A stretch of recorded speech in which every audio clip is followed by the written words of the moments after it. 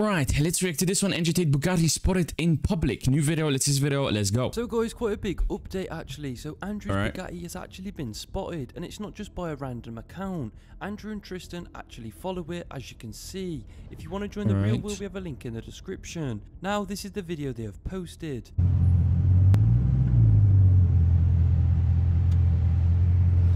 Okay.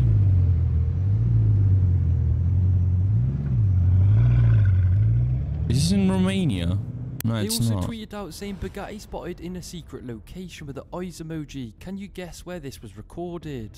Now, if you ask me, the Bugatti is 100% in Dubai and looks completely unseized in my eyes. Now, it could be with Andrew's manager, Sartorial Shooter, as he said this on Leia's podcast the other day. I know a lot of Tate's assets, cars, other things got seized, but I know there was...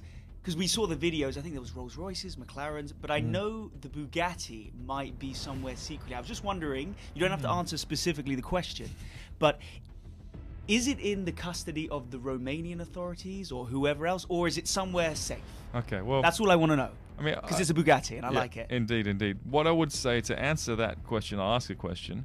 If they had seized the Bugatti, would they not put photos of that seizure everywhere? Now, what do you guys think? Facts. To me, the video did look like it was in Dubai, but I'm super curious to know what you guys think. So let me know by commenting down below in the comment section. Please leave a like, subscribe, and do turn our notifications on.